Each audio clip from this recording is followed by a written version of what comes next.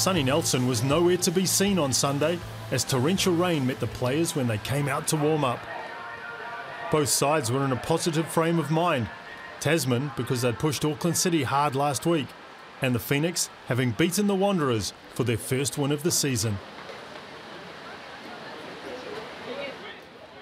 Tasman had the better of the first half and laid siege to the Weenix goal.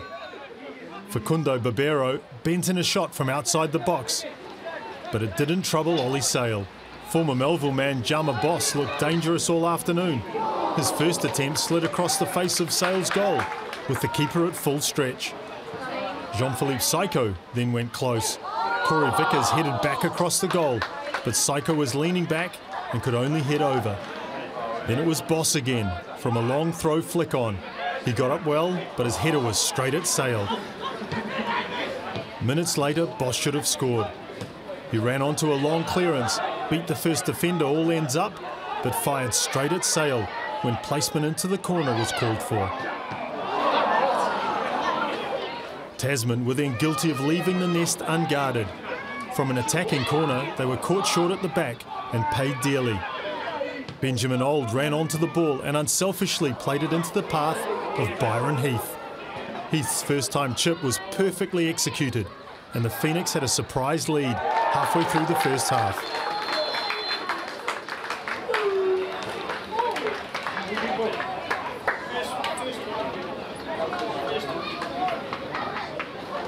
The local fans had seen an entertaining 45 minutes of football, but must have been wondering what Tasman needed to do to score.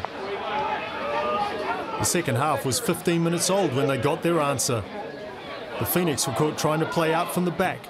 Jean-Philippe Psycho turned and shot low and hard into Sale's legs, but the rebound was punched in by Matt Todd-Smith.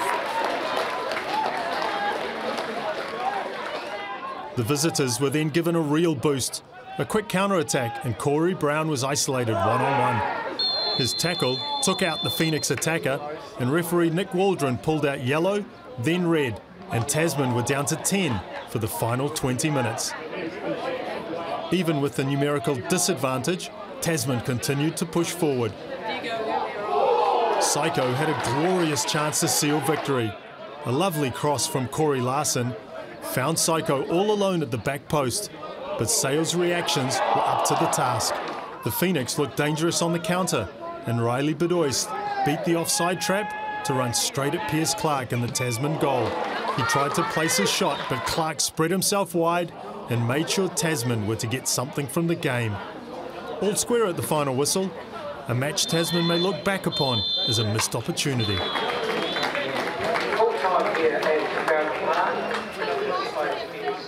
We just weren't good enough throughout, to be frank. You know, I think we've put in two good performances against Auckland City and Team Wellington, and you know, we kind of backed off the pedal a bit against the young Weenix team, and you know, they fully deserved their point. We missed a whole lot of chances, and then we conceded off our own corner. So you know, just not good enough all round, and we know that.